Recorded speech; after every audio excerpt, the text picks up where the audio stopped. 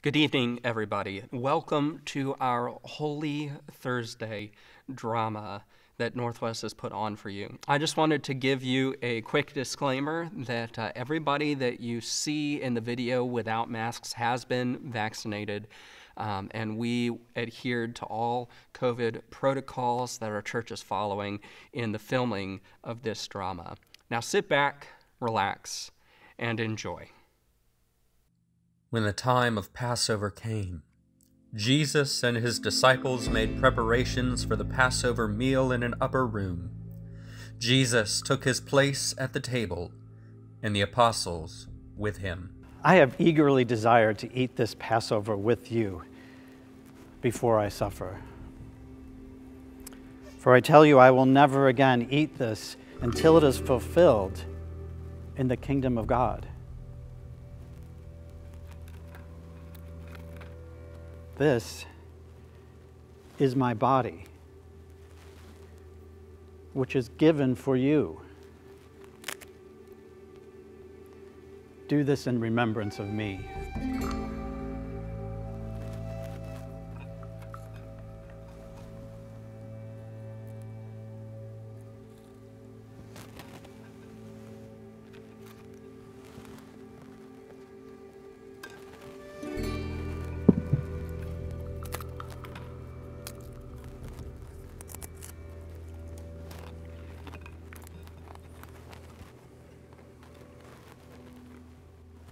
This cup that is poured out for you is the new covenant in my blood. I tell you, I will never again drink of this fruit of the vine until the day that we drink it new in the kingdom of my Father.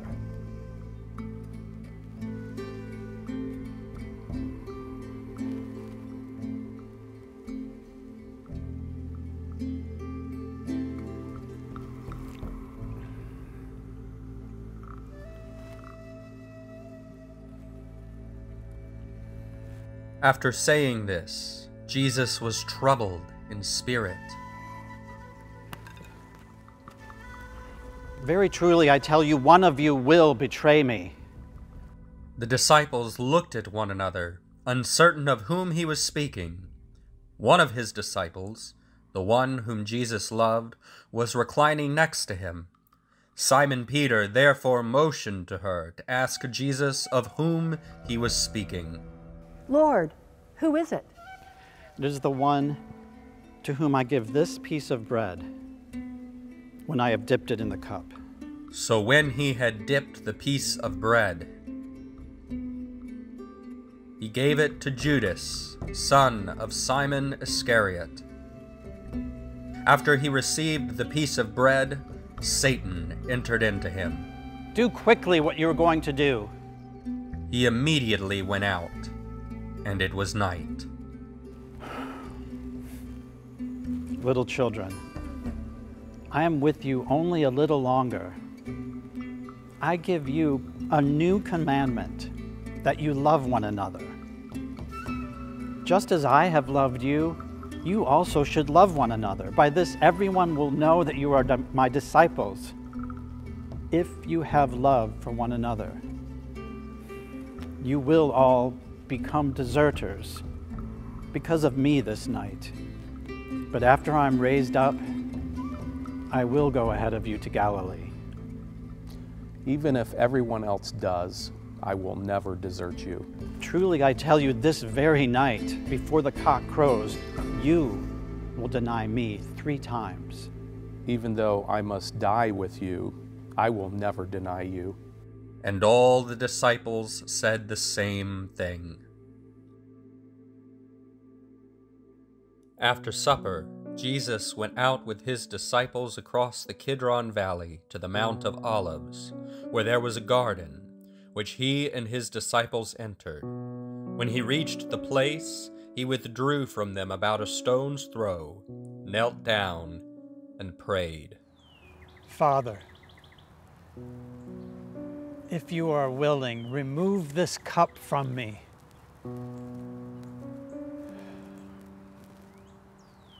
Yet not my will, but yours be done. Then an angel from heaven appeared to him and gave him strength. In his anguish he prayed more earnestly, and his sweat became like great drops of blood falling down on the ground. When he got up from prayer, he came to the disciples and found them sleeping. Why are you sleeping? Get up!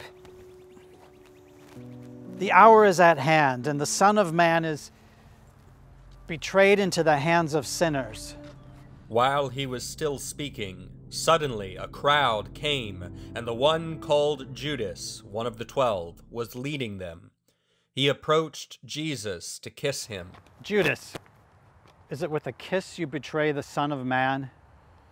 Then Jesus, knowing all that was to happen to him, came forward. Whom are you looking for? Jesus of Nazareth. I am.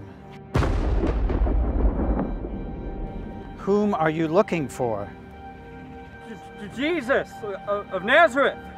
I told you that I am. So if you're looking for me, let my people go.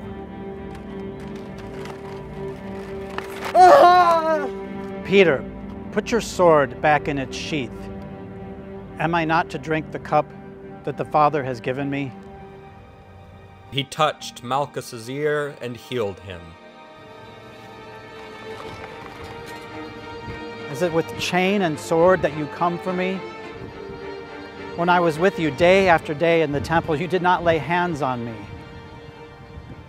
But now it is your hour and the power of darkness.